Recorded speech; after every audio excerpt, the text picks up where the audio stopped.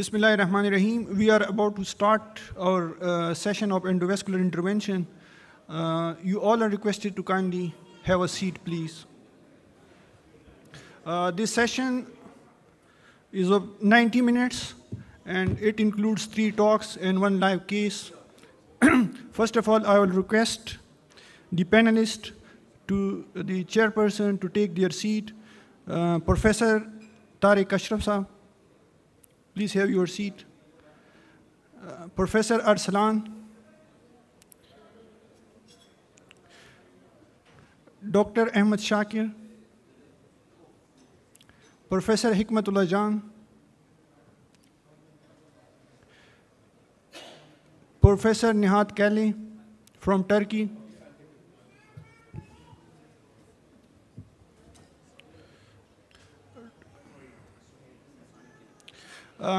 Professor Qazi Tufail, Professor Naveedullah,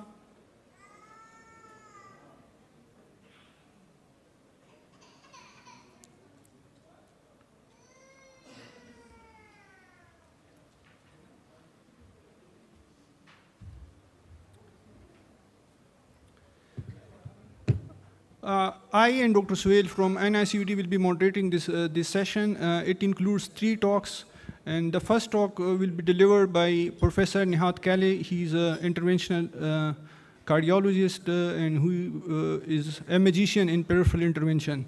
We have seen him live, and he will talk about premier in endovascular treatment of aortoiliac disease. Please.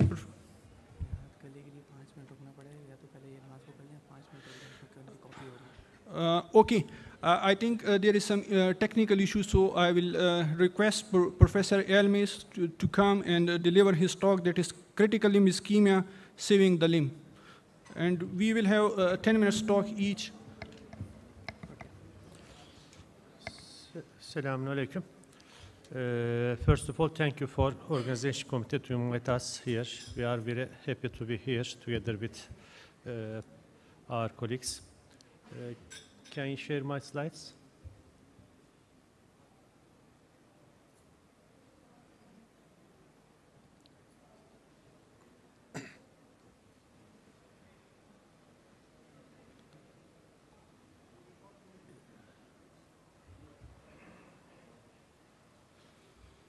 Today I will try to summarize you critical limb ischemia. It doesn't work. It is not working.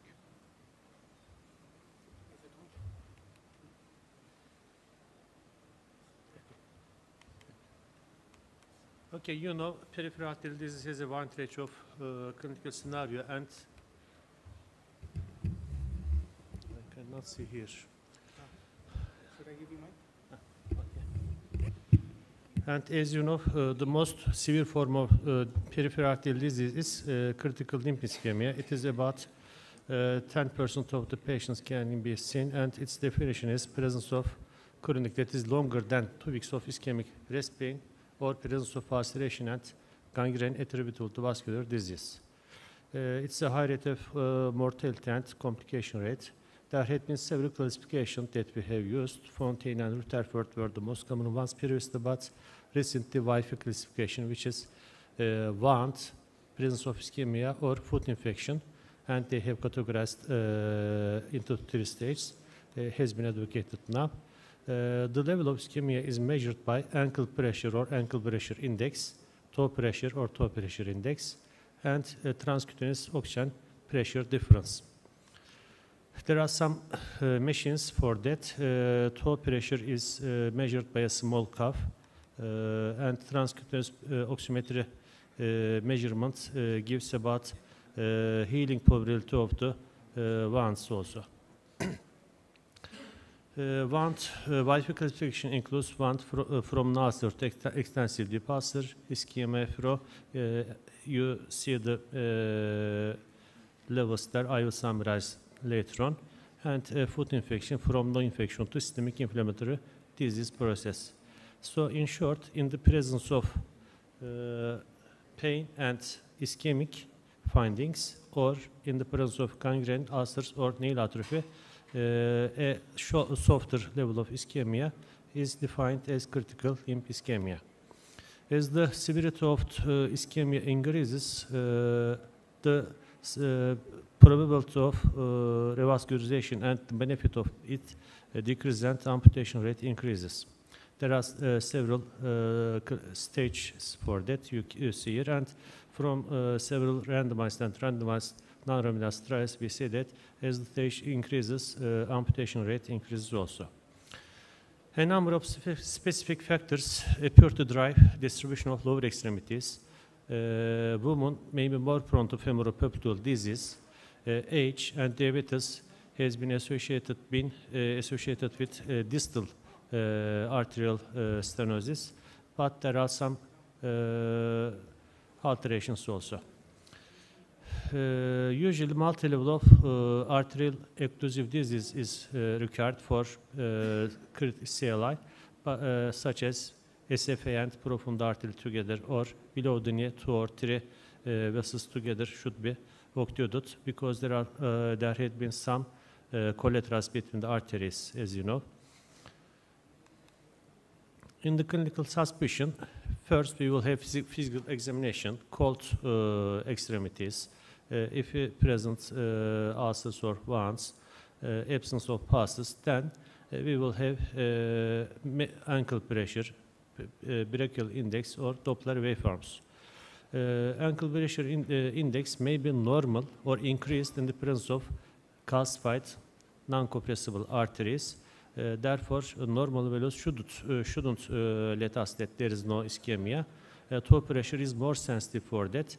In calcified arteries, that within the normal range of ankle brachial index, toe pressure or tissue Doppler examination gives more information us. Then we will have imaging modalities: Doppler ultrasound, CT angiography, MR angiography, or diagnostic catheter angiography should include DSA, digital subtract angiography. There are some advantages and disadvantages. Doppler is widely available, inexpensive, but highly operator dependent. CT angiography has the disadvantage of radiation and contrast agent, and it is interfered with the calcification. MR angiography tend to overestimate the stenosis, and I don't trust them usually. Catheter angiography should include DSA. Machines without DSA are usually doesn't give enough information below the knee especially. It has the disadvantage of radiation and contrast agent. Also, it is invasive. Carbon dioxide can be used in patients with high risk of nephrotoxicity, but image quality is decreased by carbon dioxide. What is the goal? The goal of CLI treatment is to relieve the pain, allow hand healing, improve patient's function, and prevent limb amputation and reduce mortality. Those patients have high comorbidities. Therefore, robust reduction of the cardiovascular risk should be aimed, not just leg, but we should also improve our life survival. Many patients require opioids for analgesia. Routine analgesics are usually not enough. It requires a team approach. There are so many interventionists, infectious disease department, endocrinologists, orthopedics, plastic surgeons, wound care department, psychology, physical training, etc. It is not an easy process. It takes months to heal a wound, and that's a hard situation. European Society of Cardiology favors surgery first in many patients in the case of availability of appropriate saphenous vein. If there is no saphenous vein, or there is increased risk for surgery because of comorbidities, then endovascular first approach is advocated. But in many centers with experienced operators, interventional therapy is also first choice also. Basel study is the only multi-center randomized controlled trial in patients with CLI.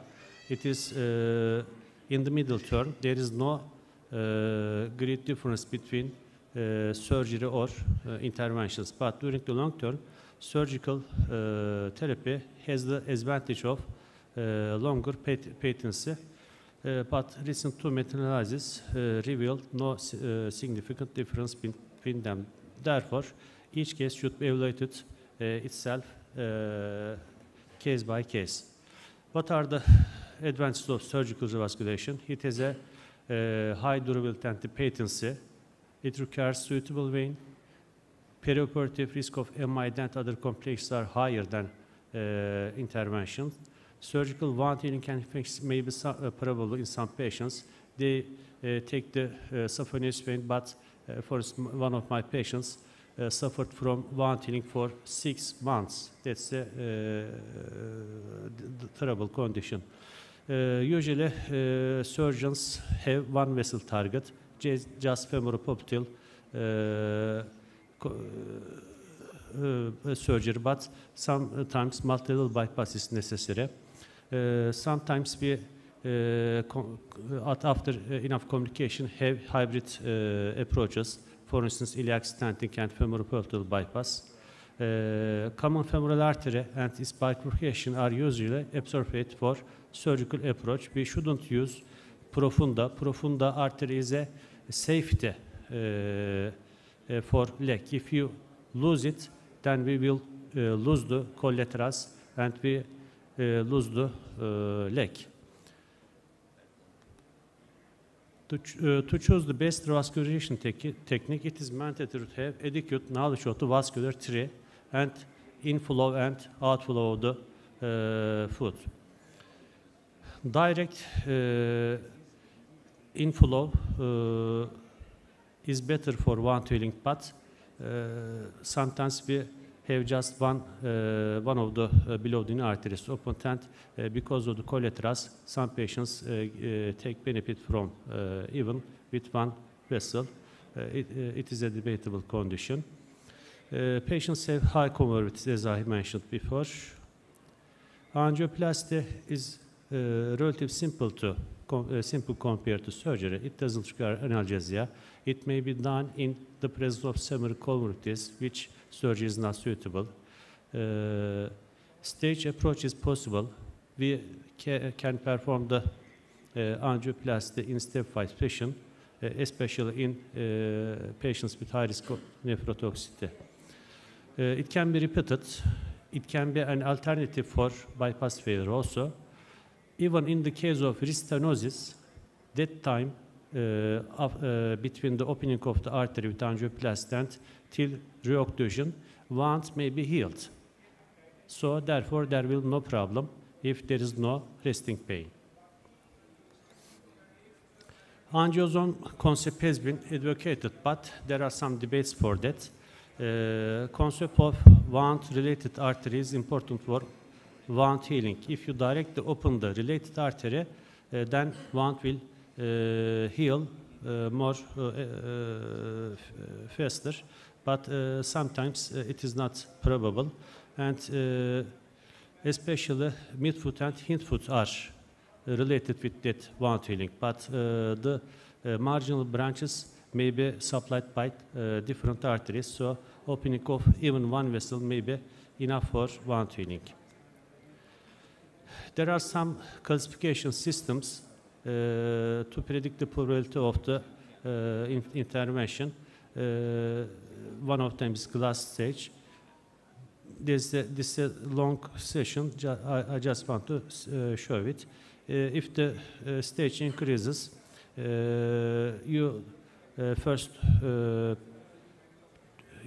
position will be open bypass. But in some patients, there are some gray zones. Therefore, that should be a team approach.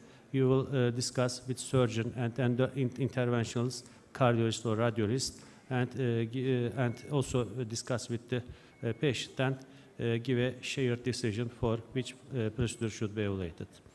For instance, in that patient, you see there is no palmoplantar arc. So if you revascularize with surgery, the probability of healing will be lower, and with angioplasty, with a simple method compared to surgery, palmoplantar arc is reconstructed, and the wound is healed. Again, you see here is a retrograde approach from dorsalis pedis puncture and ATA, anterior artery, opened in a simple fashion. But sometimes some patients, they should be moving a video. In that patient, iliac, at the iliac level, aortoiliac lesion is seen, and following collaterals is not enough to perform the distal perfusion. Continue, please. The next slide. Even there was no artery at the below the knee. So in those patients, maybe primary amputation may be advised. And that patient was intractable pain, and we have sent him to algology department, and after that, primary amputation is advised.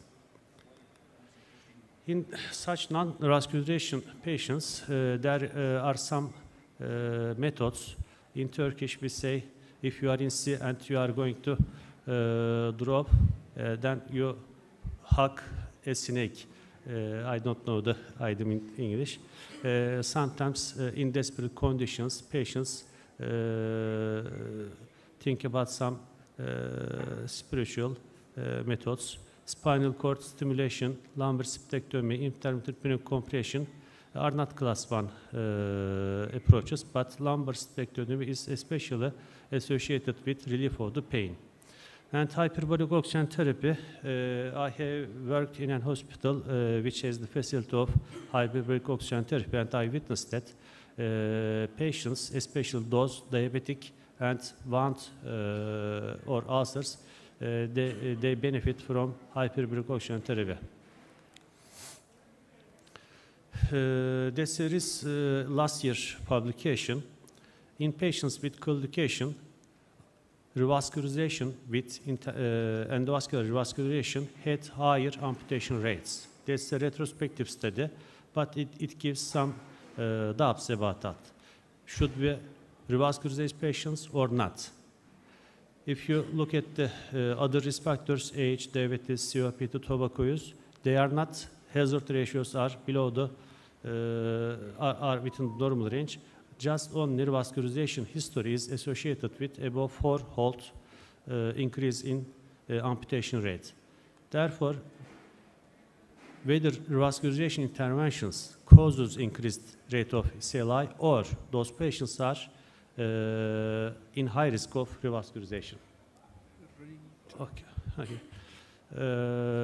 The goal of treatment of patients with CLI is not only to have a functional lip, but also to reduce cardiovascular mortality. I just opened the leg vessel. That is not enough. We should have enough cardiovascular risk reduction. Also, we should stop in the case of heart suspicion. If we have in the losing risk of losing collaterals or profundofemoralis artery, which may further threaten the leg, we should stop there. Another important consideration is to avoid risking potential of bypass grafts. If you have stent below the P3 segment, that is the distal SFA in conjunction with popliteal artery, there will be no bypass probability later on. In short, the choice of revascularization technique should be examined case by case according to anatomical lesions, distribution of vascular disease, comorbidities, presence of ulcer or infection, and local expertise and availabilities. Salvage of live and infect, salvage of the patient requires multidisciplinary team and proper cardiovascular risk reduction. Thank you for your attention. Also, we invite you to AFIC in Cappadocia, Turkey. That's a peripheral intervention meeting. We will want to see you there. Thank you. Thank you. It was a great talk.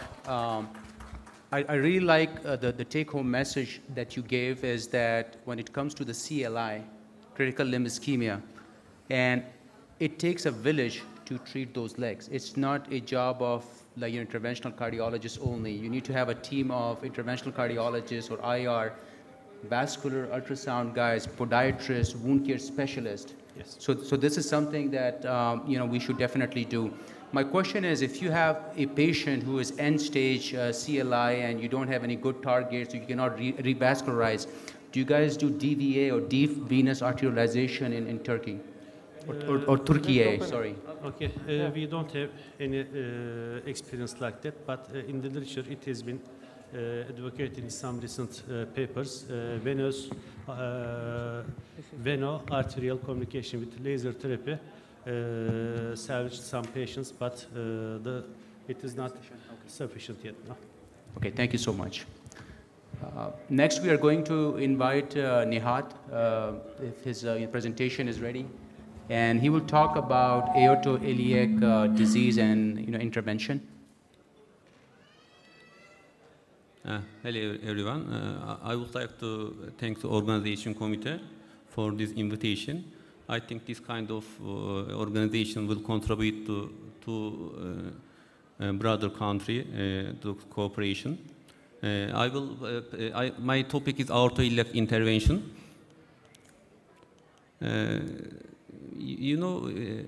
We have a lot of peripheral case in our clinic practice. For this patient, the peripheral artery disease is so important, both mortality and mortality. For this patient, diagnosis is so important. For diagnosis, we use the clinic and parameter. Also, antibrachial index so important for this patient. Also, we need to use ultrasonography, so important equipment for both diagnosis and treatment for this patient. Also, we need to use BT angiography. For example, we cannot see the distal feeling in some case. For example, especially aortic iliac occlusion, in some patient has aortic aneurysm. We can see this parameter in the CT angiography. Also, MR angiography helpful in some patient. Angiography is a gold standard for me. Nowadays, we use carbon dioxide angio, especially high nephropathy risk patient. Treatment option, medical treatment should consider each patient, all patient. Also, exercise, we advise exercise all patient, and some patient we need the revascularization.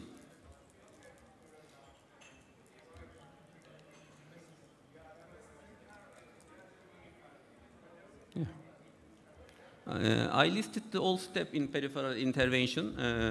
We will discuss each step in following slide. If you want to achieve high success rate, you should have perform antegrowth and retrograde intervention, especially aortoiliac intervention.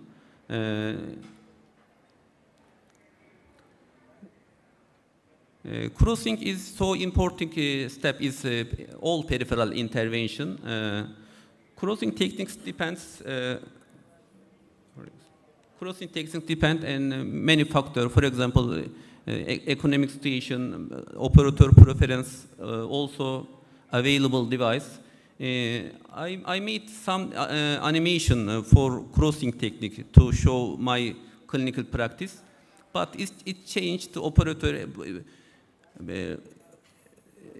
according to operator choice. In generally, if you subtotal occlusion, for example, below the knee, esophageal occlusion, you need the 0.14 wire. This wire may be Fielder XT, PT2, Pilot, Regali. You can use this wire, subtotal occlusion. But if you have total occlusion, you need the more stiff wire. You need the stiff wire for penetration or the crossing the lesion. I use this wire in many cases. For example, Astato highest penetration force Astato has highest penetration phase. Also, you can use Halbert wire, 0.14, 18 wire, and Gaia wire. Yeah.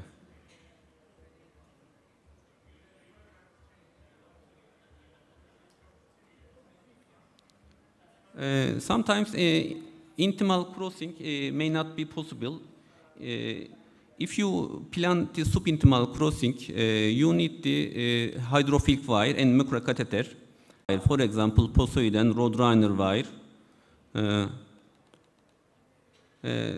Firstly, you need the penetration, the proximal cap, then microcatheter and stiff hydrophilic wire.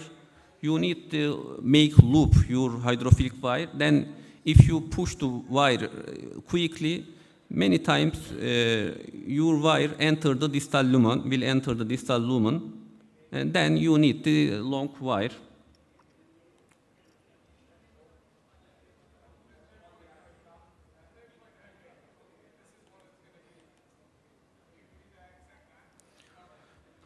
Yes, if you have a unilateral total occlusion, what is the most proper approach for this lesion? If your iliac distance is sufficient, you can use crossover technique. But in iliac osteal occlusion, such as this case, best approach is antegrade approach. Antegrade approach will ensure strong backup and good image quality. And sometimes you need the retrograde. Retrograde approach advantage is good position for stenting. And sometimes in any rupture, you need the graft stent. For graft stent implantation, your access should be retrograde because 9 or 10 French access you need. Retrograde approach sometimes necessary, but you should be so careful because you have high subintimal crossing risk, especially 0.35 wire easily go to subintimal area. I will show you one case sample, this topic. Yeah, for example, this case.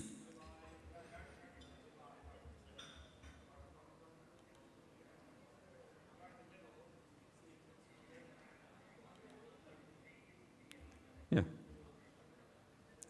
There is now healthy area, proximal iliac segment. Actually, most proper approach antegrade for this patient, but other center tried retrogradely. You can see wire went to subintimal area. Second intervention, again retrograde intervention, again subintimal area, aortic subintimal area. Third intervention, crossover, but crossover is not possible for this patient because no healthy area proximal segment. Yeah, we perform this intervention antegradely. Antegradely, we cross the lesion 0.18 wire, then stenting.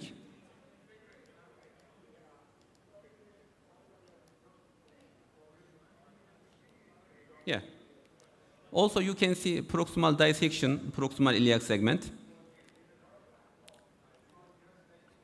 Keep a wire other side because during the stenting you can lose the other side. Many times I put a wire other side.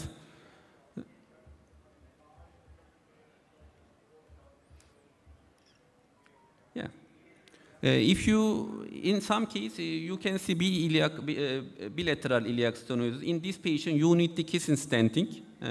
For kissing stenting, we use balloon expandable stent in many patients, but in some cases, you have a long segment lesion. You can use self-expandable long stent for kissing stenting.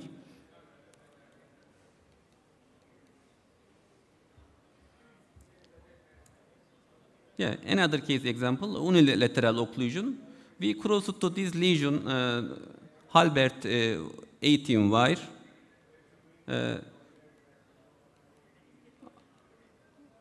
After the other side, because of other side lesion, we perform the kissing stenting with balloon expandable stent.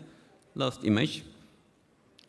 I mentioned the previous slide. I think most important step is crossing in peripheral intervention.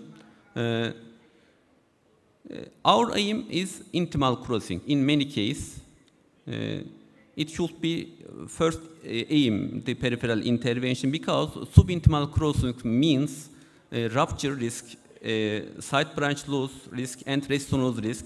Our aim, so intimal crossing. 0.18 wire is good option for intimal crossing. This is long iliac occlusion. This is halberd wire. You can see movement of the wire. Intimally cross the lumen. Yes, after the crossing, stenting step.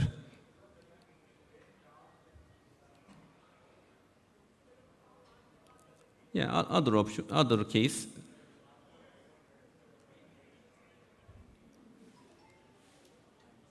Yeah. Okay.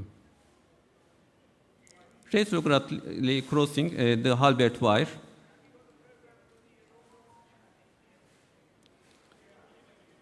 Other sample, retrograde crossing. Halberd wire, this wire.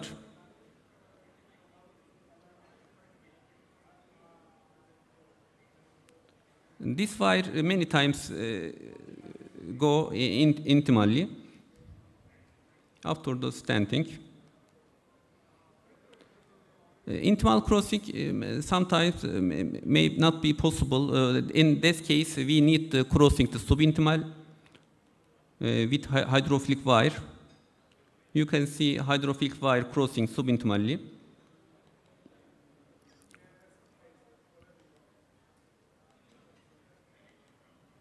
You can see loop shape of the wire. After the subintimal crossing, main problem is side branch loss. You can see internal iliac problem. We put to self-balloon expandable stent for internal iliac artery. We use the gladius halberd wire in many cases. If you intimal or subintimal crossing impossible, we use the cart and reverse cart. For cart technique, for shortly animation, you need the antegrade and retrograde wire subintimal area. Then retrograde balloon inflation according to vessel size. For example, iliac segment, 6 or 7 millimeter balloon you can use. After the balloon dilation, you can create a re-entry to subintimal area. Then many times antegrade hydrophilic wire easily cross and enter the lumen. After the crossing, manual snare, I used manual snare for this case, externalization and stenting steps. This is a Lorish case. Antegrade, we cannot cross the antegradely, retrograde balloon inflation, then antegrade hydrophilic wire cross the lesion, and the manual snare, we externalized the wire. Other sample, antegrade also a crossing fail, balloon dilatation, and remove the wire. Then this is animation. Yes, if you, after the balloon dilatation, suboptimal result and flow dissection, this dissection we use to stent, but also pressure gradient is important factor. If optimal result, balloon is maybe enough. Aortoiliac occlusion may be most challenging problem in aortoiliac occlusion in peripheral disease. I have totally 80 patient experience, Lorish case, aortoiliac occlusion. Technical success 100%. Iliac rupture 3 patient, renal embolism 2 patient, subacute occlusion in 2 patient, and 1 death. Sometimes you can see suboptimal, subtotal aortic occlusion. In this lesion, you can use grave stent, balloon expandable stent, or self-expandable stent. In this patient, we used to self-expandable stent. Is there animation for Lorish case? You need the 3 axis, brachial and and both femoral. You can perform syrup technique for this patient also. Other option, kissing stenting with self-expandable stent. This is Lurish case. Leg occlusion 6 months later. Sometimes proximal cap may be so stiff. You need the so stiff wire. We use the backside of the wire for penetration. Renal embolism, another important problem for Lurish patient. This is renal embolism. We have had to put stent right renal artery.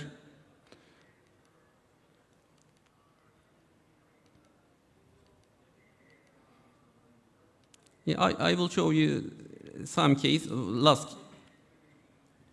This is last case.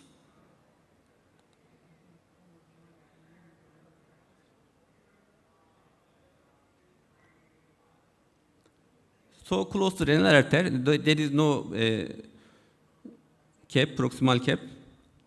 We cross to Halbert wire antegradiently. This is Halbert wire. Yeah. Cross the right side, but for left side, we need the card technique, balloon dilatation and 6-point balloon dilatation and externalization, kissing balloon. After the balloon dilatation, we put to stent, kissing stent, proximal segment, simultaneous kissing stenting. Many times 8, 10. After the balloon dilatation rupture, you can see rupture, we immediately put to graft stent, B graft stent. This is final image.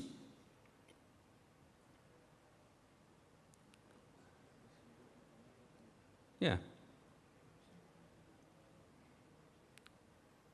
Yes, this is final image. This is BT angiogram after the intervention.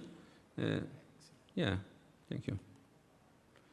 We are holding intervention peripheral congress in our center for 5 years. In next year also we will hold peripheral congress. We are waiting you our congress. Thank you for attention. Thank you. The one thing that, I mean, it's a great demonstration of your skill set, but I would strongly advise when you attempt iliac intervention, make sure you have a covered stent available in the lab. I mean, if you do it enough, you will see iliac perforation at some point. Just for the sake of time, we'll take some questions later. Can you announce the next speaker, please?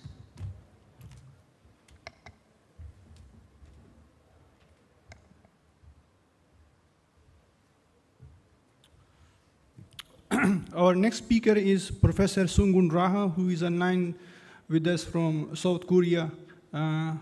Professor Rha, can you hear me? Hello, can you hear me? Hello, can you hear me?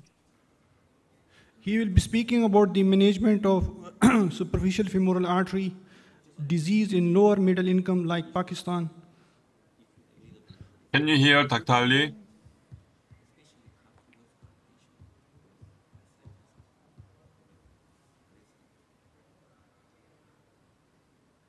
Can you hear? Yeah, Professor Rha, we can hear you. Okay, sounds good. Good to see you, Dr. Ali, and everybody. Thank you very much. Same here. Okay, can you see my slide? Not yet. We are seeing you, but not your slide yet. Okay. How about this side? Can you see? Wait a minute, please, sir.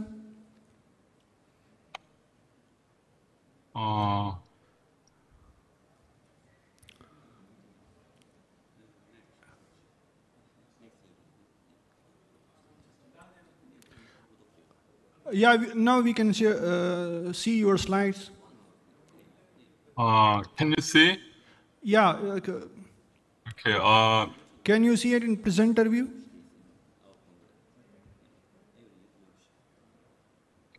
Can you see? Yeah, now it's clear. Can you see?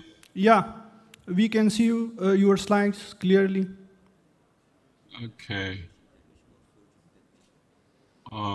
But can you see the whole screen or just partly? Full screen. Yeah, full screen. Whole screen. Okay. Okay. Thank you. Because of time limitation, already delayed the session time. So I will try to make it short of my presentation. This is actually not unusual title for me, an unexpected title for me. So I'd like to try to adjust this request title for your organizer. I'm working for diverse of our Korean society, including overall. I'm mainly working for the complex intervention, including coronary CTO and the peripheral intervention, and mostly actively working for many research work together. And I'm a complex guy, not simple, mostly complex.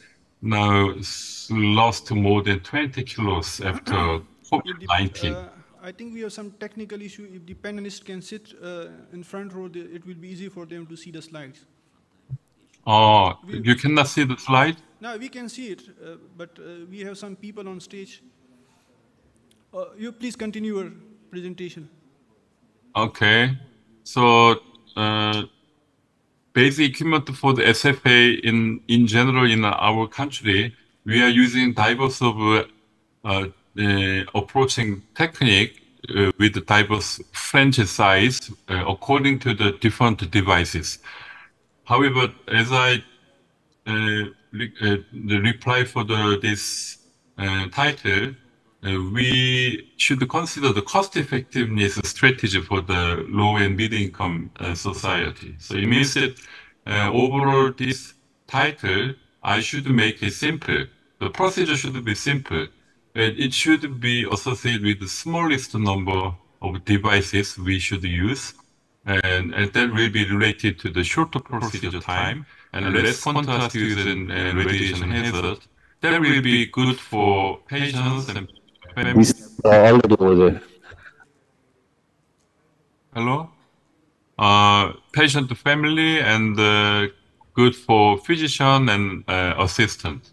So the contralateral approach, definitely we try to pursue just a single approach from 6 French contralateral sheaths, and the ipsilateral anterior approach, I will try just the 5 French short sheaths, because most of the simple balloon angioplasty and finalizing with the DCB, with 18, these days the 18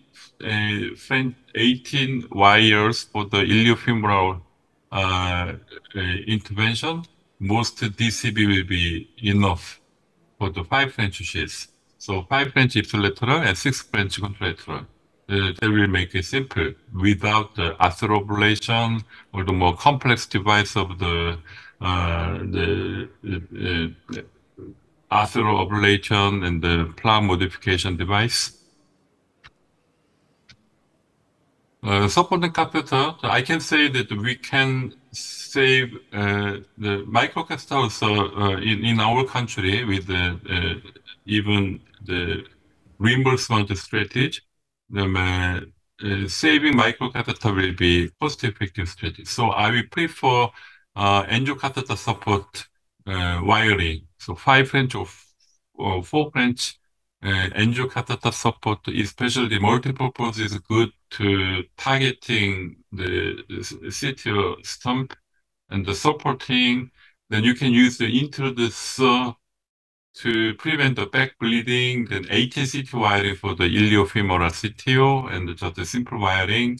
If you fail to recanalize by the CT wiring under the angiocatheter support, just remove this and quickly insert the 3.5, 1.5J and the angled J thermal wire and starting the subintimate angioplasty without the microcatheter. So conventional technique, you are starting microcatheter support, any microcatheter and 18 and 14 CT wiring. Then if you fail intraluminal, then remove everything, then insert the angiocatheter, then starting the 3.5 angioplasty by subintimally. That will take time and losing contrast and radiation hazard, and will take more time and not so cost effective. I prefer to single microcatheter, single angiocatheter, and single one or two CT wiring, then switch it to the subintimal tracking. That will be cost effective. And for the wire selection, the 14 for the BTK, 18 for the iliofemoral CTO, I'd like to recommend for the best strategy. Just a single one or two your favorite CTO wiring and wire selection. Depends on your experience. Actually, BTK CTO, I prefer to start with the command ES that will not penetrate going outside to the vessel adventitia because of the hydrophilicity. Tip load is adequate for 3.5 gram, and the 18 connected flex or the halberd. This is shaft support is better than connected flex, and this is will not penetrate outside. Hydrophilicity is good and good trackability. And the selective repuncture or the tip control is good with the astat wire and other intermediate tip load. You cannot use everything. So just one or two good experienced wire you can try. And if you fail, then just switch it to the retroid puncture and just one single good best support retroid wire you can select or command to the retroid BTK or the VAT for the BTK or the SFA. And wiring technique is also important.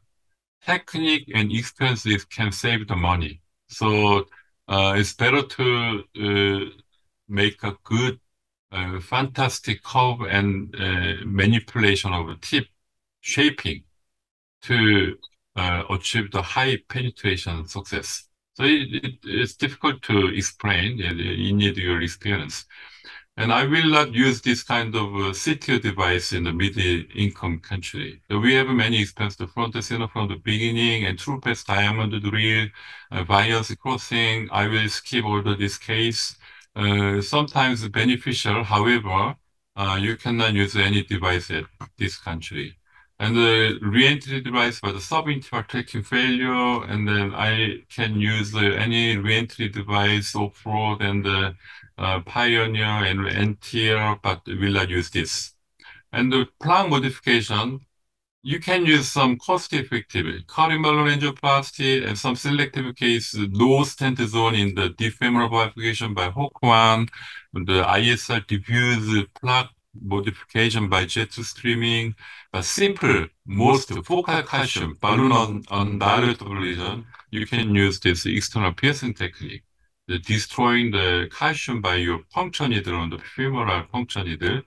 Then you can do the balloon expansion.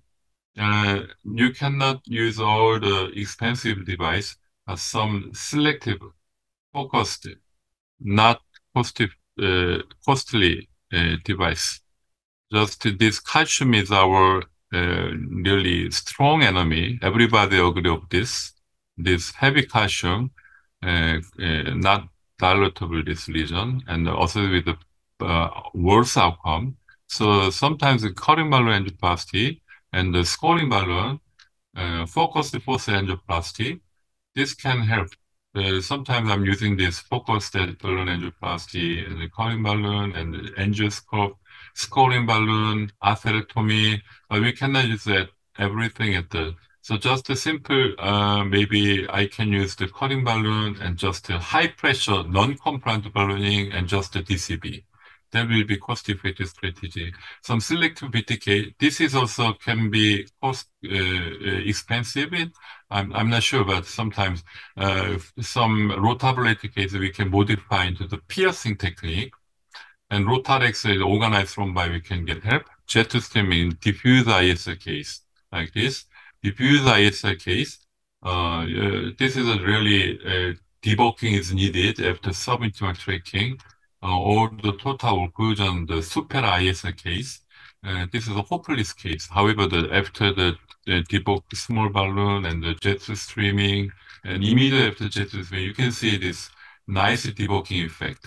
So nearly intimal hyperplasia degree is less after the jet streaming. Then just predilation and the DCB and good, nice result like this.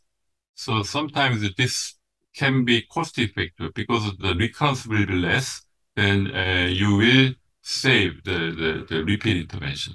The balloon for the PTA, this red is a DCB. So just nothing leave behind the strategy and that strategy for the joint area, there will be associated with the reduced reintervention incidence that can be cost effective. Avoiding maximal effort to the stenting will be associated with cost-effective strategy. So SFA cases, all the DCB available in your country, they will be good for patient. The Lutonix and the Razor DCB is less fatigue for the patient. 18 system up to 200 millimeter, just 2 or 3 DCB entire SFA and the Pamdital will be good. And really poor balloon response and not candidate for the DCB. Anyway, we can do the drug stenting like Illuvia or the Zero-PTX. So sometimes the beta stenting, spot stenting after DCB or the primary DES, sometimes we need. However, we should try to avoid stenting except the iliac region. Sometimes the focal spot stenting in the calcified area with the spera after DCB is needed. So my conclusion for the cost-effective strategy in the mid-income area, this is the last slide. More elaboration on balloon angioplasty, at least 2 to 3 minutes with adequate size, and I would finalize with the DCB. In Korea, 1 pamnitial DCB and SFA3 can be reimbursed. So calcified really top IS lesion and plan modification and debulking, scoring balloon, and I would finalize with the non-compliant ballooning and real finalization with the DCB. And no stent zone, anyway, we definitely should not stenting. So that will be okay. And heavily calcified, anyway, this calcium, we should maximally idealized with debulking and some bailout situation, super can be poor balloon response, no way except primary DS. This is a current our SFA strategy, especially cost-effective strategy for the mid-income area that I'd like to suggest. Thank you for your attention. Thank you, Professor Rha, for being on time and delivering a very comprehensive lecture in short time. Please stay with us. We will ask the question. Now we are going to Royal Penn Institute of Cardiology for live case. I think they are connected. Can you hear us?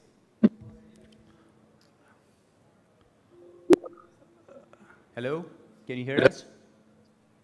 Very weak. We cannot hear clearly. I think we can hear you. Just your volume is a little down, I guess. Okay. So why don't we start with the case presentation? If you guys give us some history, what's going on with this patient?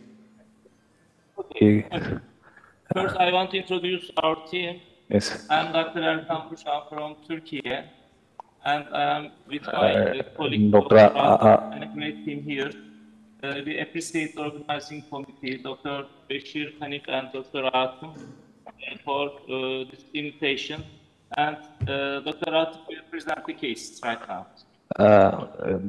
Yes. This is a 52 years old lady, and she presented to us with his systemic symptoms like fever and myalgias for the last 2 years. and pain in both the arms on exertion for the last 1 year. That is intermittent claudication, and that was more pronounced when she raised the arms above her head, like combing or doing some household work which involved raising the arms above her head. And her right arm was more symptomatic. On examination, both the radial and brachial pulses are barely palpable. And we did her workup, and her autoimmune profile was negative, but her ESR and CRP was raised, which was 50 millimeter in 1 hour. And after that, she consulted with the rheumatologist, and she started her on steroids and immunosuppressive drugs. And now her CRP is normal. Her arterial Doppler has been done, which showed marked peripheral arterial disease. Then we proceeded with the CT angiography, and that also showed bilateral subclavian artery stenosis with the left axillary artery Sheesh stenosis. And after that, we had also performed her arteriogram, and shows a long segment of sphere disease in the right subclavian artery with a total occlusion, followed by total occlusion. And then that cross fails after about 50 millimeter distance through collaterals, and there is also a long segment of sphere disease in the left subclavian artery, which is extending into the axillary artery. Now we are starting our case, and we have, sorry, take over. Right now. Can you begin from the beginning? We can't hear you. This patient looks like. We can't hear you. Can you see the angio? Could you see it? Do they see the angio? इनके mic जरा check करें. I cannot hear them.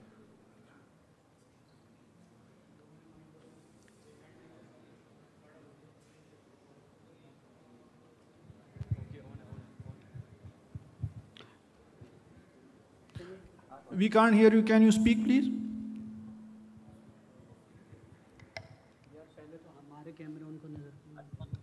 you see the angio images?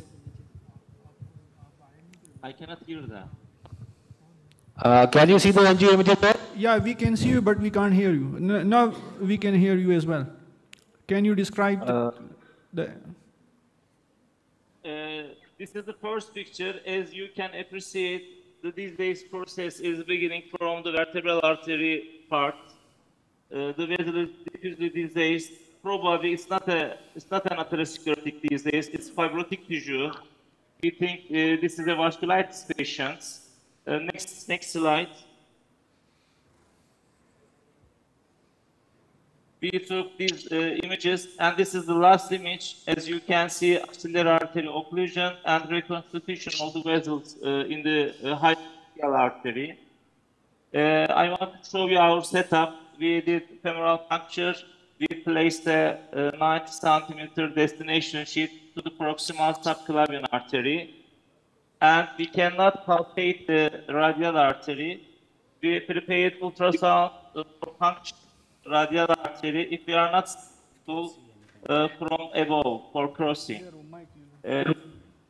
But I want to discuss which technique or wires do you advise us? We prepare something. Can you change wire earphones? I cannot hear anything. Can you hear us, sir? Can we have the comments of the panelists? Okay. We have Professor Naveedullah, Professor Tariq Ashraf, Professor Hikmatullah Jan, and Nihat Kalay, and Professor Yilmaz. Can you comment, please, how you will do it? ये इसका कुछ करें.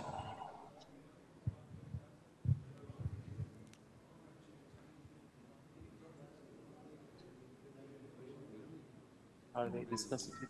Mike. Sir, we cannot hear you. Are you discussing some options to treat this patient? Yeah. Can you hear us? We are taking the opinion of a panelist, Professor Hikmatullah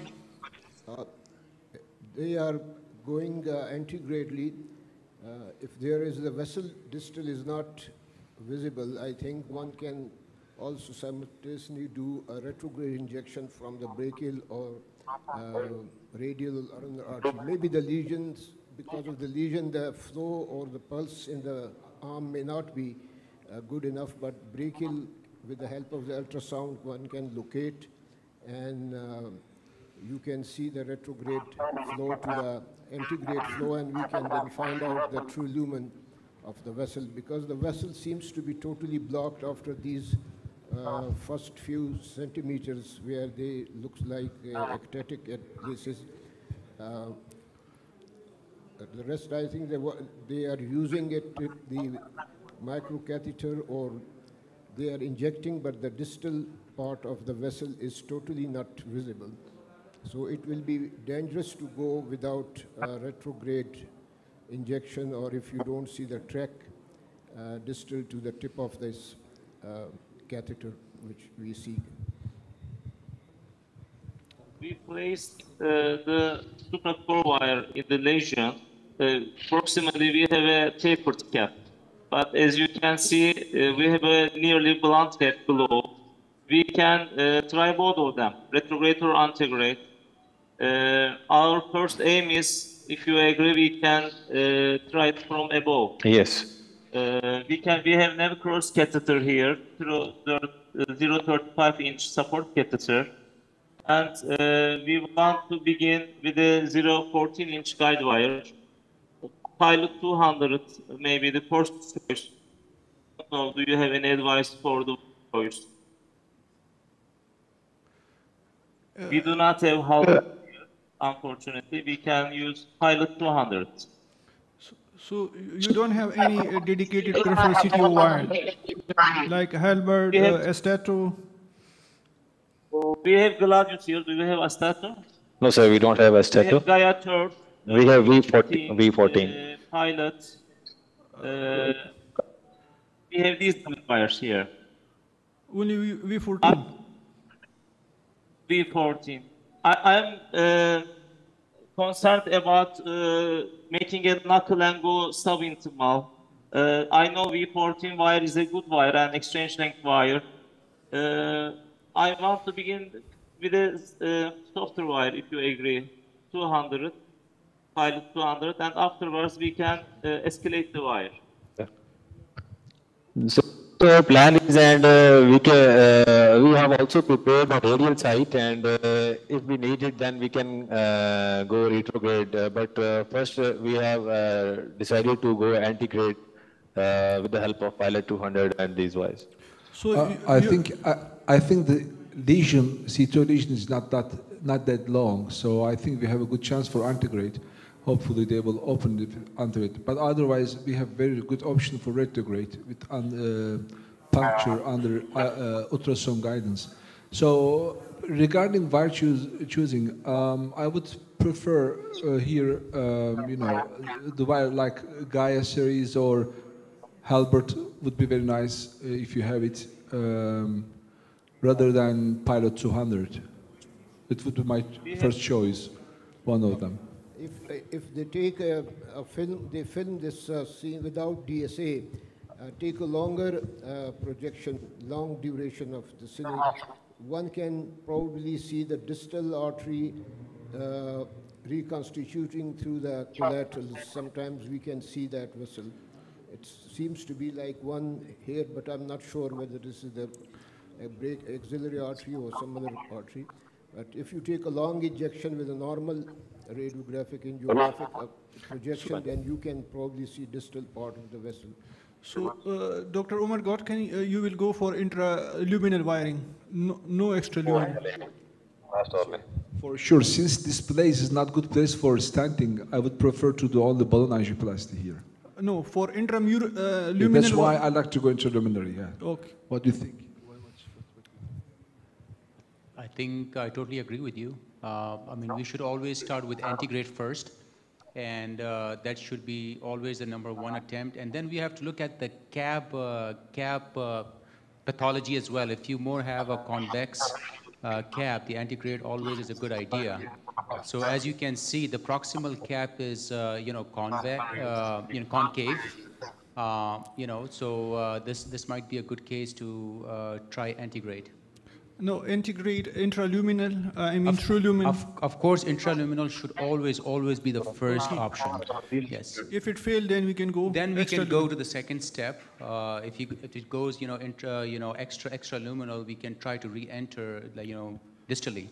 Yeah. But intraluminal should be the first choice. Yeah, because we don't have distal re-entry devices in Pakistan, especially for the peripheral vessels. If there is no more question, we will. Please go ahead. How you proceed? Yes. Does anybody go first from retrograde for this patient? So, Ertan, you choose pilot 200. Is that true? Yeah. We have the options of pilot 200 and Gaia 3rd. If you agree, we can begin with Gaia 3rd then. Yeah, because there are side branches there, so your wire will go easily side branch. So I prefer to Gaia 3rd if you have it. It's the Gaia 3rd line. Can we see the sheet? They have already taken. Yes. Yes. Okay. Can you do me? We advance the Navicross catheter here. Remove the wire. Yes. And place the coronary macro catheter as a mother and child technique into it. Introducer खोला है, gun खोले. Because if we cross, maybe we cannot advance the peripheral catheter.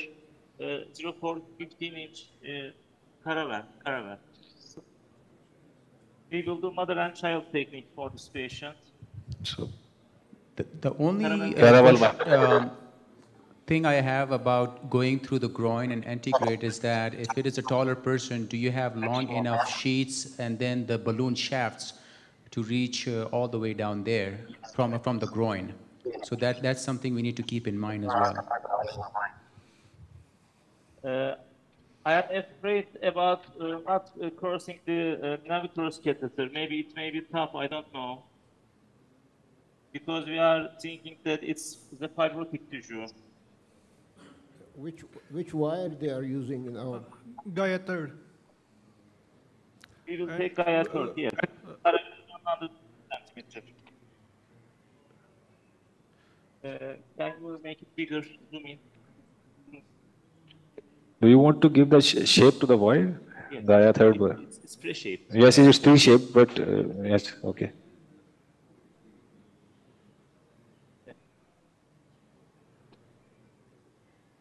Use the backup. Where is I?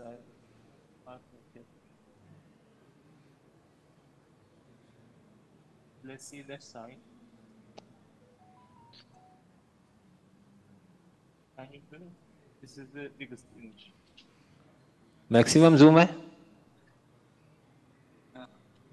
Yes. Can we have a torque? वो 1/4 और कर दो.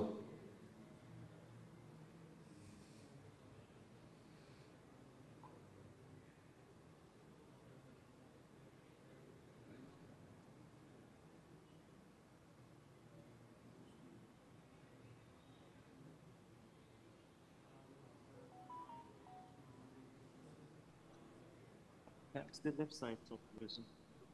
दूसरी side है, हाँ.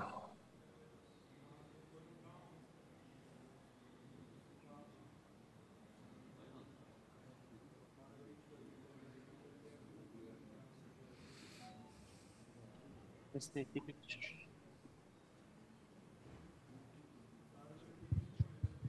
Can we change the angle a little bit? In that time, you can see better proximal stump, maybe. I think it's done. Yes. It's in AP position. Which position do you advise? Right after all? ठीक है. देना डाला ना contrast. Yes, this is 20 cc contrast. You can take it.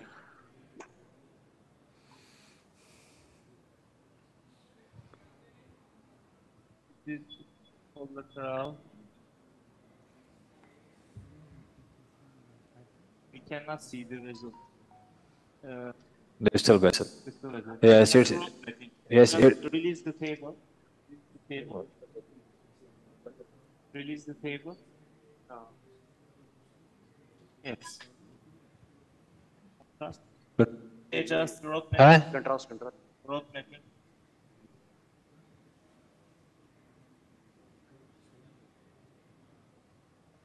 Is it ready?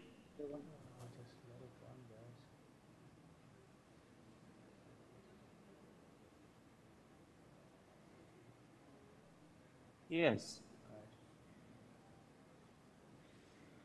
थोड़ा सा दर्द हो रहा है, परेशान ना होना. So we cannot see.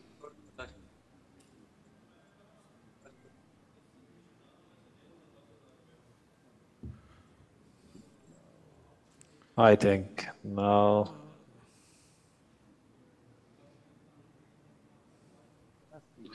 Hey, we had gone. Yes, I think so. that's Good. see it.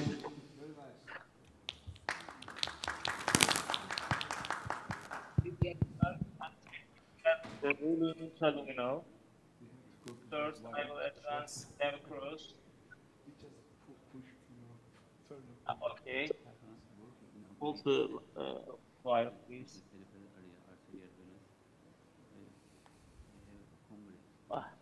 Now it's stuck. We will advance the coronary microphone.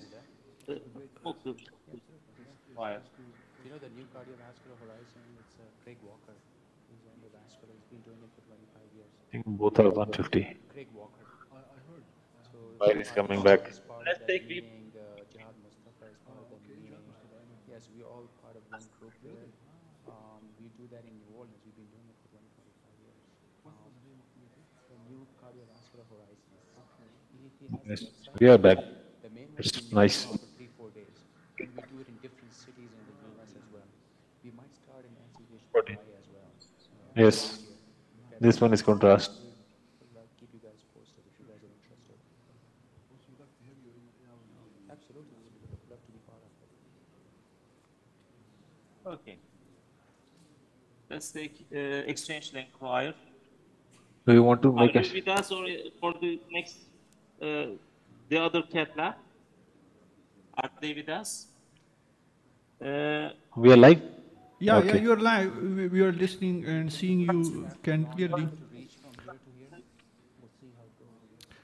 So what exchange wire you are taking? Take to the staff, we are intraluminal. Now we are taking a 300 centimeter V14 guide wire. And we will take peripheral balloon catheters and do stepwise dilation, if you agree. Okay. We do not take the vessel. We do not the want plan to is they place will a exchange the wire. They will take the long wire and remove the microcatheter, and they are planning to stepwise balloon dilatation. I think it's some collaterals.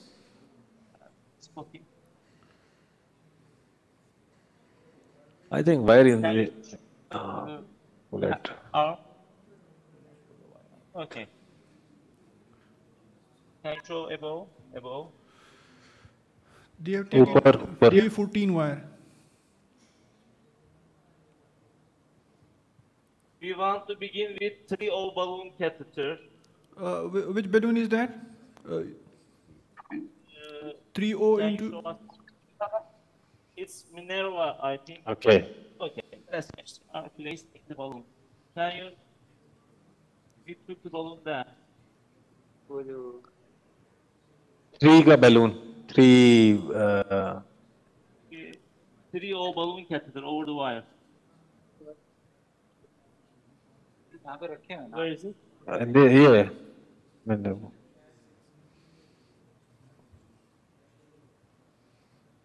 Yes. We have 3O by 15 centimeter over the wire, balloon catheter, Minerva Medical. We will begin to dilate.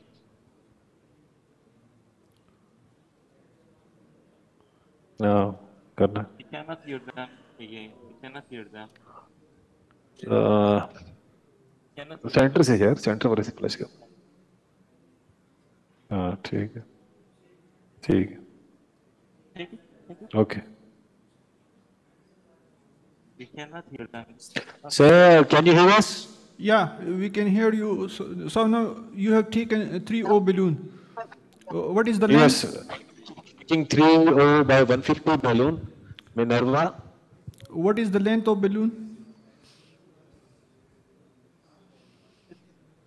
Classical semi-compliant peripheral balloon catheter. Did you catch the tip?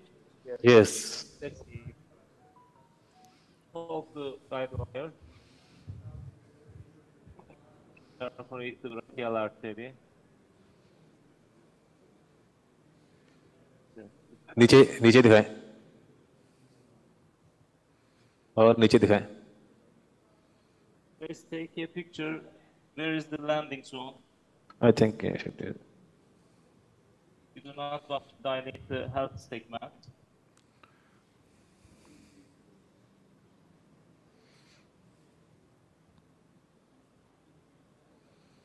Bas. I think we are in the collateral. Yes. It's another vessel. That's what I was saying. That. Yeah, probably you are in collateral. Okay. Yes. Let's dilate here. Can you show the superior part?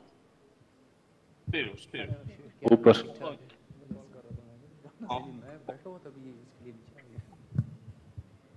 It was in a side branch. Now it's in the right place.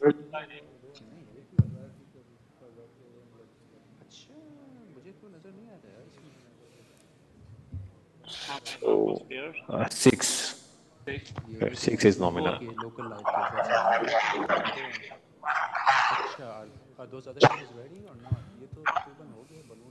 So will you do prolonged inflation of 3 minutes or 5 minutes, or just inflate and deflate?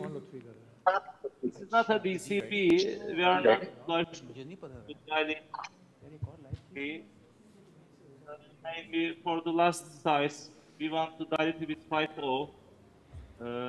Maybe it may be longer, 2 or 3 minutes. We here DCB, plain opal, deflate.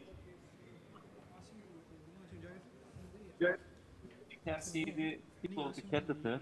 Can you show the catheter? While they are doing this, balloon case, they might take their time. So I've seen it, as you can see from the audience here, we don't, that's one thing, the PAT is very underappreciated, underdiagnosed. But if you look at the number, even if you're more than 50 with diabetes, the incidence is as high as like 30%. What do you guys do to educate people and get more referrals from your primary care physician and get people aware of this disease? So do you guys do anything different in Turkey? Yeah, right. In Turkey, we do, as cardiologists, we do peripheral intervention, but most of the time we find our patient ourselves. Somehow peripheral patients are not referred to us. Either we have patients with diabetic wound, diabetic leg, or rarely we have some claudication or other indication.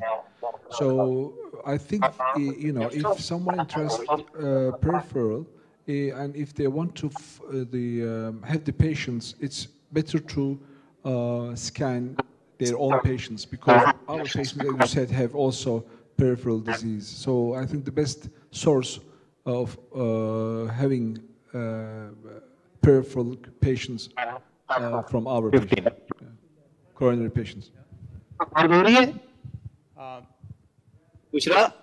I think if you guys can give us, final shot as soon as possible. We have another live case that we would like to start in next few minutes. If you guys can try to wrap it up. We can show you the results. We will now take the 6O balloon. If you have time, we can show it, or we can show you the result. That's it. I think we have switched to another lab. After that, we will show you the results. Dr. Asim, can you hear us? Yes, I can hear you. Can you hear me? Can you introduce your case and your team, please? This is Dr. Jabbar and Dr. Suhail moderating the session. We have a panelist, Professor Naveedullah, Ahmad Shakir, Umar Godkin, and Professor Hikmatullah Jan, Professor Tariq Ashraf.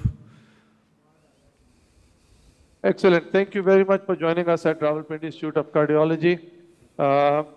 First, I'm going to introduce my team. I'm Dr. Asim. I'm an interventional cardiologist at RIC. Next to me is Dr. Asma Shabir, an interventional cardiologist. And then we've got our lab assistant, Bilal Zahir. The machine is Awais.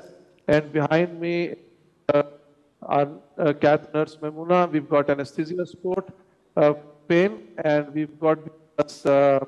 Ertan Lutfi, CVD. So I'm going to introduce the case first. So this is a 48-year-old.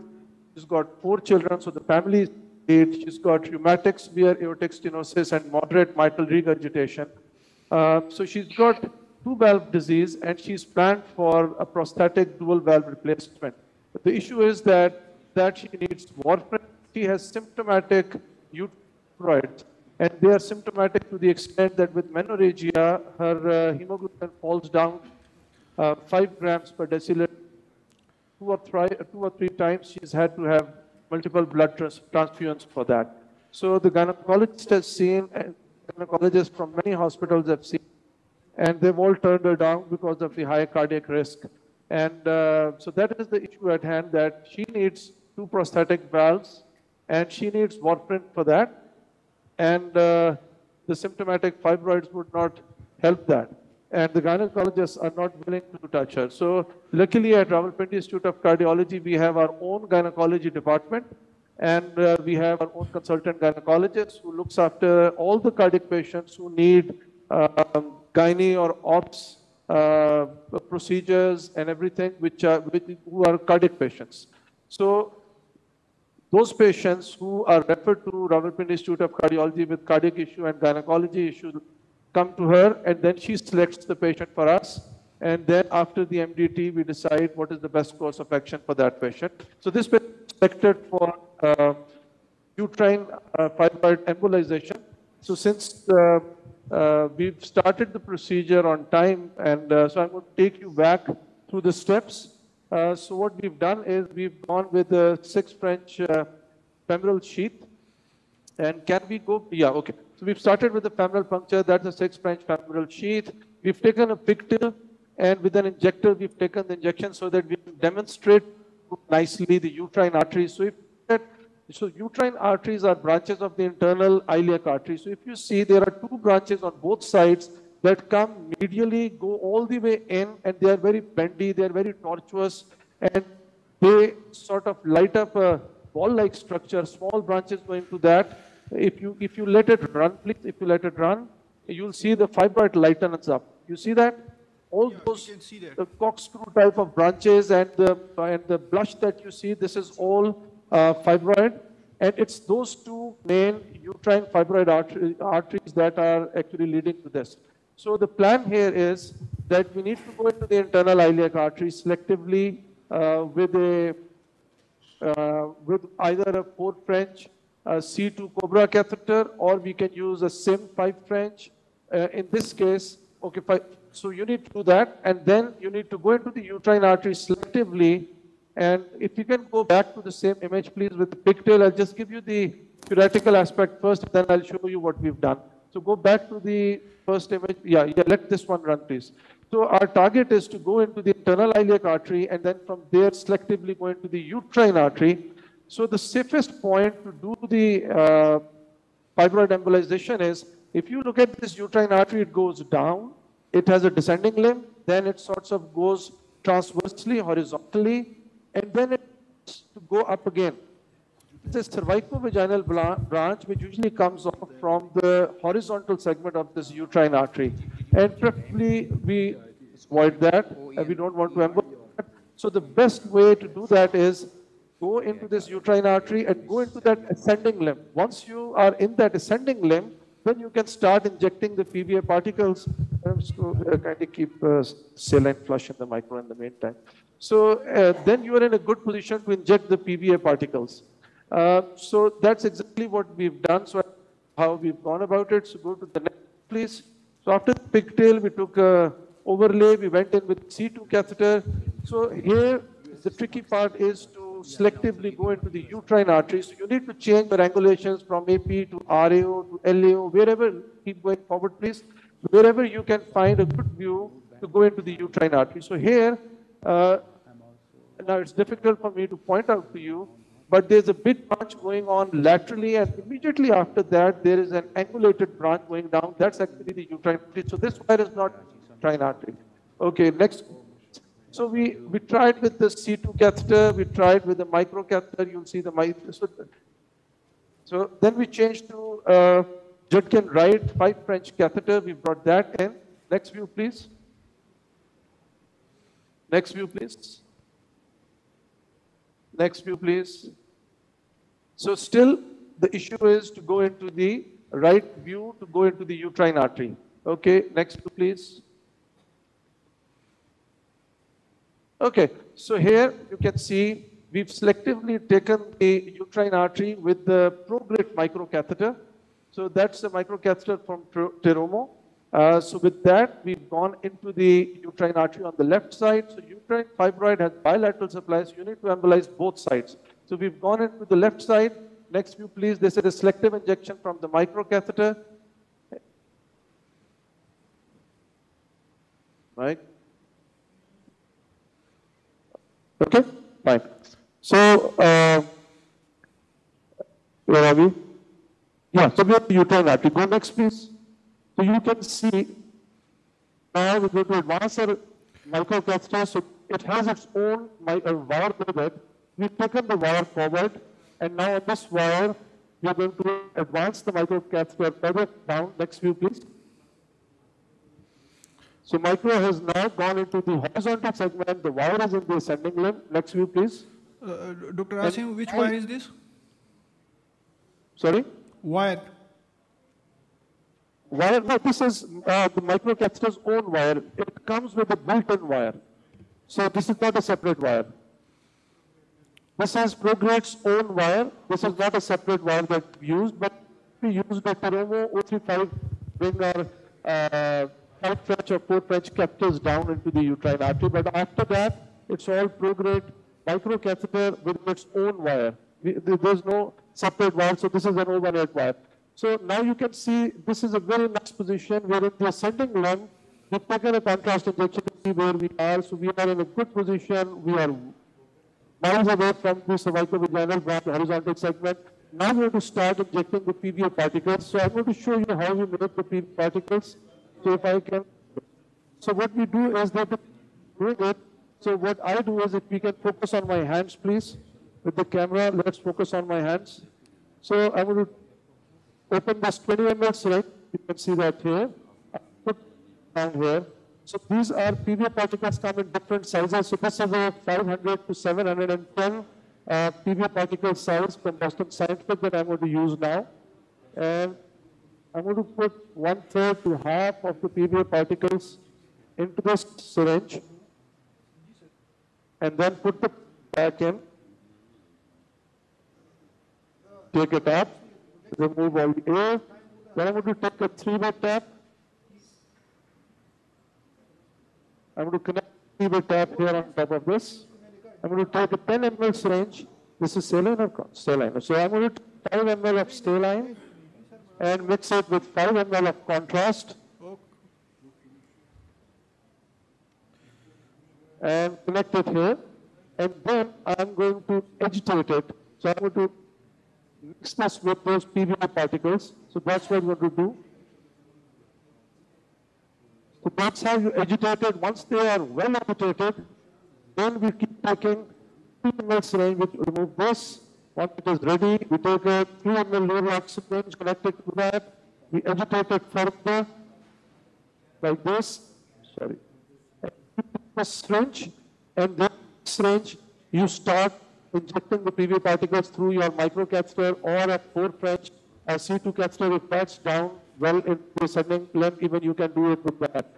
So what I'm going to show you now is what we've done so far and where we have reached up till now. So you can see we use it in a principal way. So what we do is we do it very slowly like this.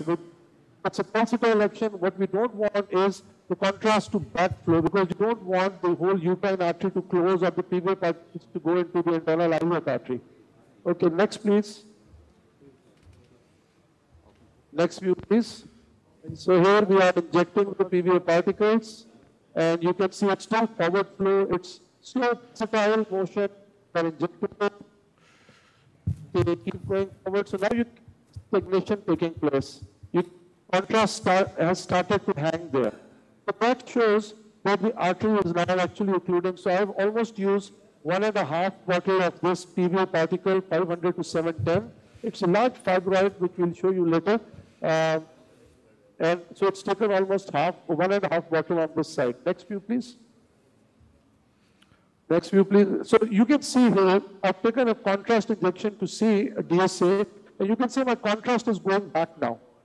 It's going backwards, which means that the fibroid artery has occluded, and now whatever I inject is going to start going towards the backside. So, okay, next view, please. Okay, next view, please. So we've removed our micro, we've taken an injection here, and you can see that this side is beautifully closed. You can only see the uterine artery going down, but you don't see those branches which were going towards the fibroids. Those are now. So after that, now we look the other side as well. So, view please. So now selectively engage the internal iliac artery on the other side. Next view, please. Usually it's much easier with a SIM2 or a C2, but we've got a 5 French JR here, so I'm going to use the same one.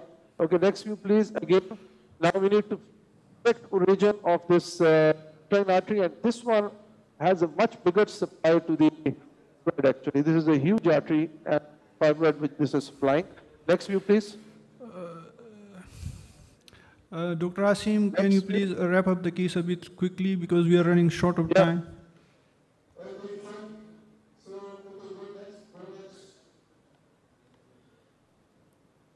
Go next. Go next. Keep going next. So I'm just going to show you how we do it. So you just give pulsatile. This is contrast. Okay.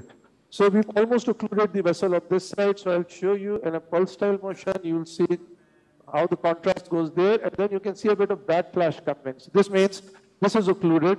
So I'm going to remove my micro now. I'm going to take my plastic up. Give me a wire, please, and I need a picture. So last 2 minutes, I'll give you the final injection to see how that looks. Okay, give me exchange wire, please. Okay, give me the picture, please. Injector ready, please.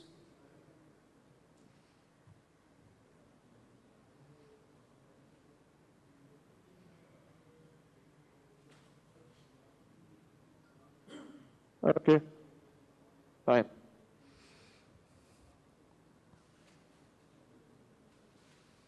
So let's have the pictorial black, please. Okay, let's have the pictorial piece.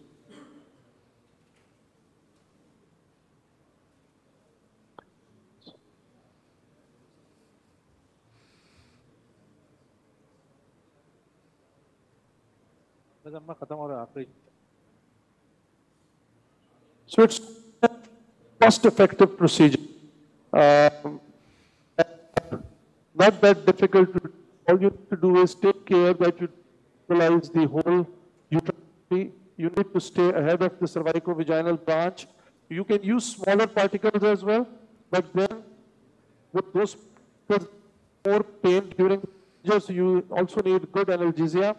And the other thing is that at times you get collateral from the ovarian artery onto the uterine artery, and those small can go in collaterals and actually embolize the uterine artery as well. So the best is these largest particles which actually do not fit to those collaterals, can't really infarct the ovarian artery with them. So we've used these large size particles. And I'm going to take the pictorial up to give you the last injection. Okay, wire out please. Show me the top please. Okay, That's good. It's ready.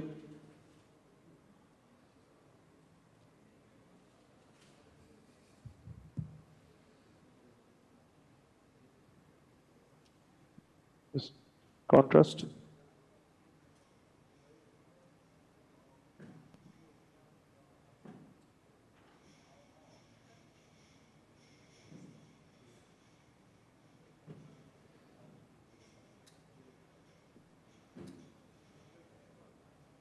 इसके बाद picture में जो पहले shot दिया ना ऊपर लगा दें दोनों दिखाने के लिए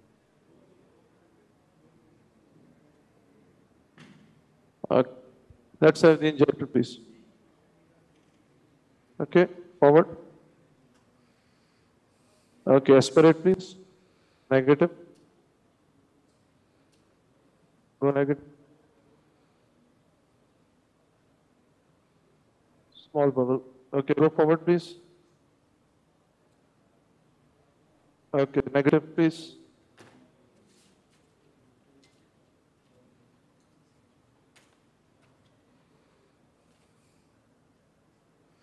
Negative. All right, we're good to go. Center slightly. Slightly move up, please. That's it. Okay, let's do it here. So ready for DSA?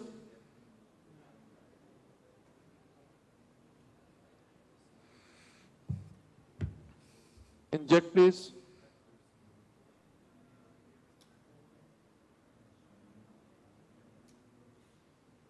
Great. So now you can see. Very good result. If you can see, yeah. So if you can see the pre and post procedure result, the fibroid supply is gone. The uterine arteries are still in the lower part, and there's no fibroid supply at all. Alhamdulillah. So that's all from my side. If any questions, I'm more than happy to answer them. This is Suhail. It's a very good case, and you're very lucky to be at the institute, cardiac center, where you have OBGYN service. Otherwise, if I'm a cardiologist and I want to do it in any other setting, I will be feeling a lot of resistance from different circles, whether it's IR or vascular surgery. So it's a great case. Again, we can all learn from each other. I also see Dr. Irfan Lutfi in your background. So that's the theme, that we should have a team-based approach to it. Thank you so much. Thank you for your comments. Thank you, Dr. Asim. But the gynae people will not like it because you're doing the cerebral, the carotid, and now you have started the fibroid intervention as well. So, but it is a great blessing that we have.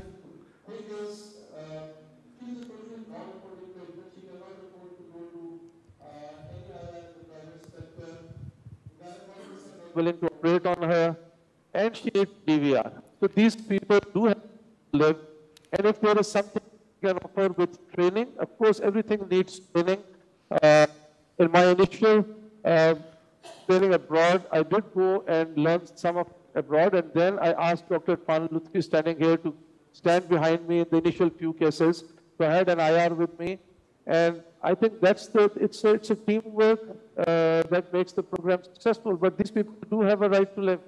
So for the non-affording patients, RIC offers everything free of charge: mid, carotid, peripheral, stroke, primary. So we are happy. Can we switch to the other room? Thank you, Dr. Asim, for the lovely case. Thank you very much. Thank you. Enjoy the conference. See you tomorrow. Can you go to the other room to see the final result of the subclavian stenting or ballooning?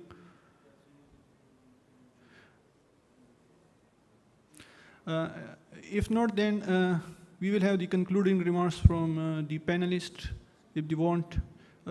And Professor Rha, he is still there with us. Can you hear us, Professor Rha? Yes, I can hear. Is there any question, Suhail, from Professor Rha? Professor Rha, if you stuck in SFA CTO, can you tell us a little bit about how to do it retrograde puncture?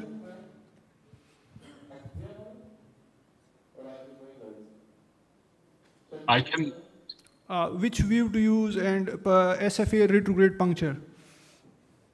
Retrograde puncture. The most good basic concept is you need to prepare the good micropuncture needle. Mostly frequently using puncture needle is depends on the patient muscle volume. The distal SFA puncture will be requiring mostly 7 centimeter needle.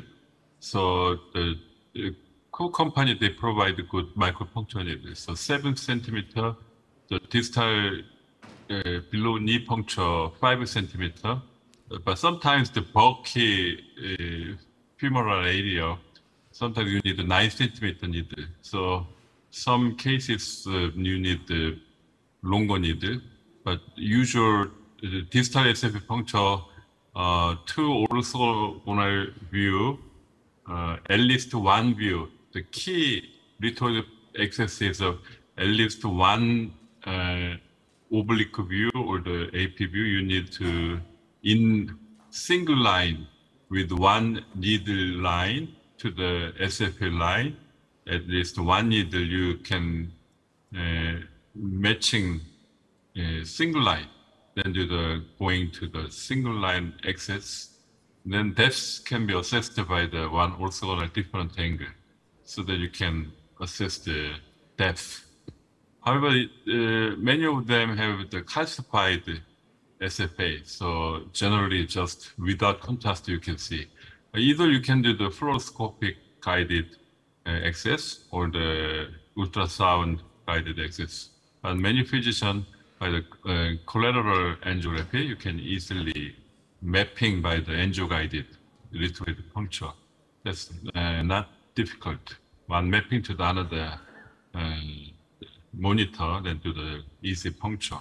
Or the wire mapping in the pull-through man, the contrast to this relative location assessment by the pull-through man wiring to do the just puncture.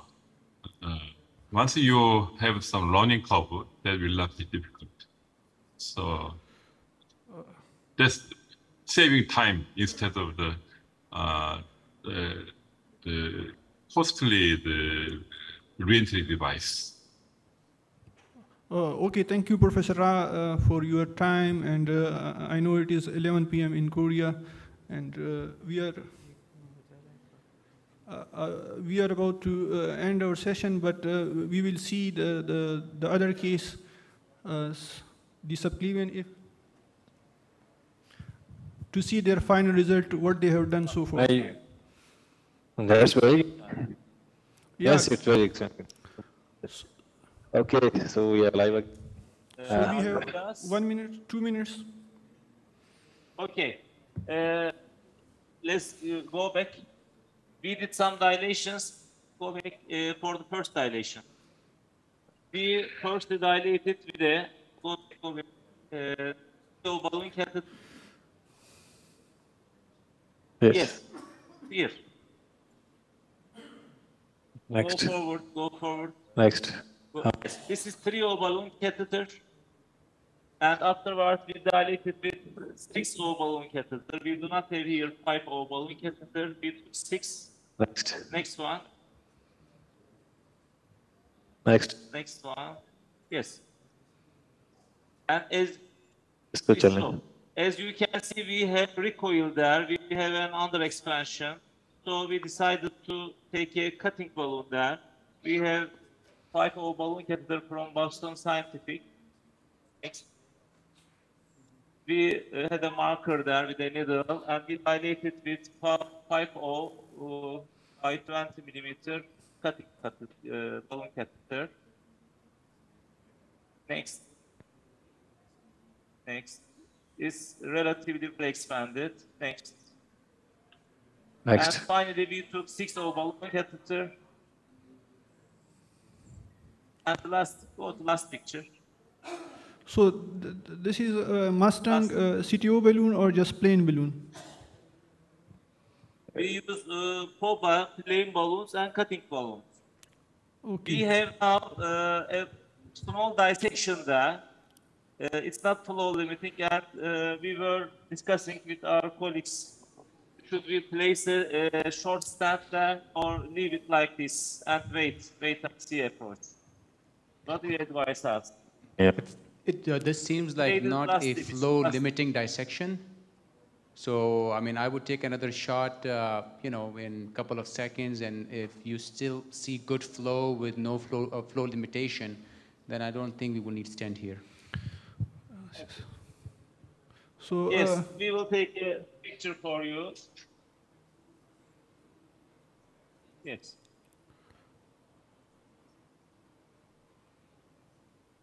I think it has worsened. It will have a thrombus there. It will.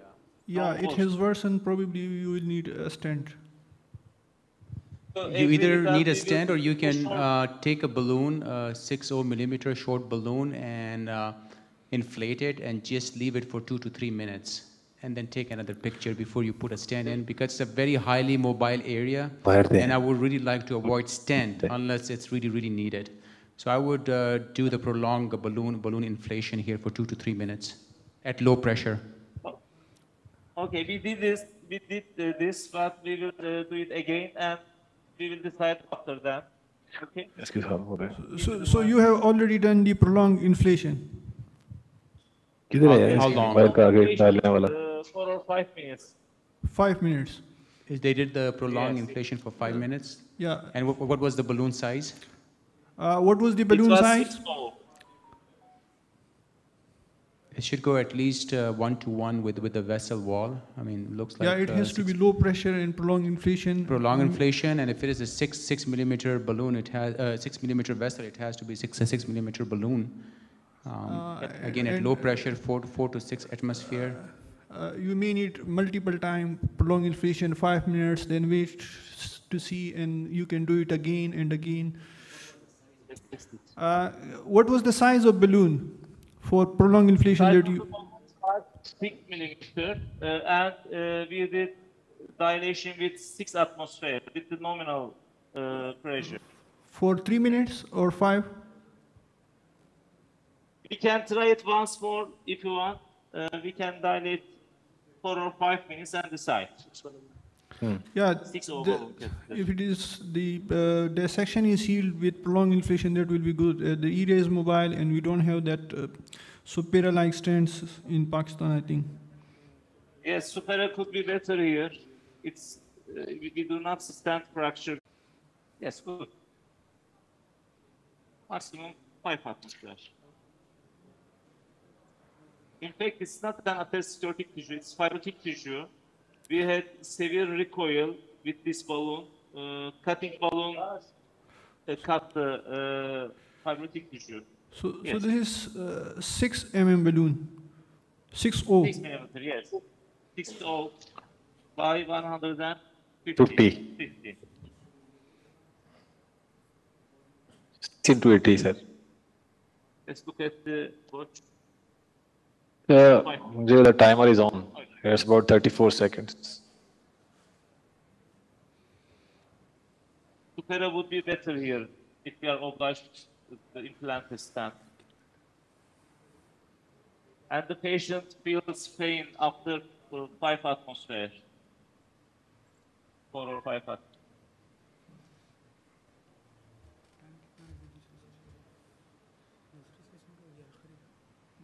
Are they still with us? Sir, are you hearing us? Yeah, we are with you. Okay. We have 4 to 5 more minutes. 7, so we'll 120. see how you do in 4 or 5 minutes. Yeah, and we are if already things looks late. good, great. If not, then we are going to leave you guys alone and do your case, finish your case, whatever the way you want. Okay. And you'll probably tell us the result maybe later or tomorrow. So Yeah, we'll see how it goes in next 4 or 5 minutes. 640. Okay, thank you very much. 640. 7, 120. 860. 840 देखें जरा बड़ा हुआ है 740. As short as possible. Yes. just 640 is available. but 40 may be undersized. Okay. The diameter of the vessel is 6 millimeters, so we should place 7 or 8. Self-expandable must be chosen 1 or 2 millimeter bigger than the index size, not 1 to 1. But supera, for supera, you must choose 1 to 1. 1 to 1. If you choose bigger, it extends. It becomes longer.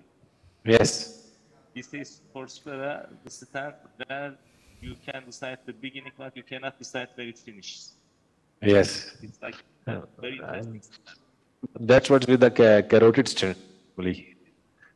If the vessel is smaller and you are putting a bigger stent, then it will elongate. Carotid growth stent and growth saver stent. The stent, sizing is important. They extend. Yes. So then you are surprised. It becomes very long.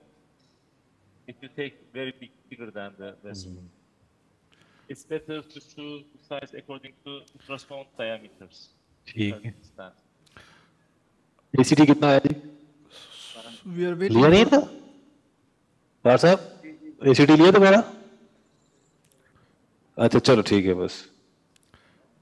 मेरा ख्याल है दे देते हैं. It's about 3.5 minutes. So we are finishing. We have only 2 minutes. RIC, can you hear us? Yes, yes. We have only 2 minutes.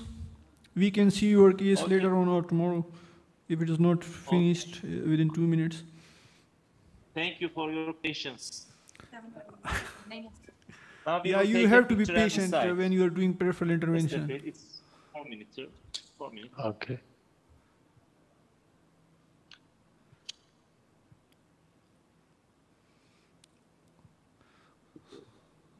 So let's wait for the best. Hope for the best.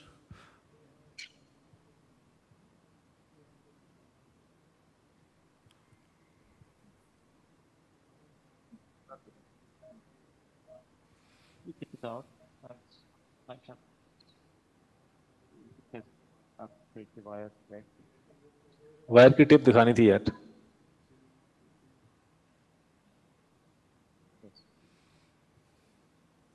Take it. It's very low. Take it. Take. Yes. Let's take a picture. Normal picture or DSA? Normal. Clearly.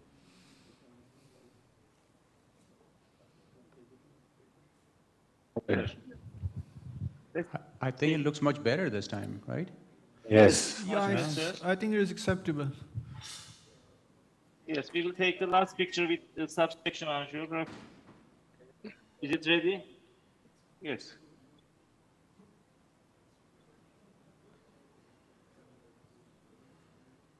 Okay, we will leave it like this, if you agree with that. I totally agree with that. Totally agree with you. The dissection is pretty much gone. There's a good flow distally. Again, this is the area we would like to avoid any stenting. So this is a great case. Thank you so much, guys. Thank you very much, the chairperson, the presenter, Professor Ambar Malik, who was on virtual, Dr. Tariq Siddiqui, Professor Hikmatullah Jan, Professor Irfan, Professor Yilmaz, and all the audience, and Dr. Suhail. Thank you very much. With this, we conclude this session. Thank you very much.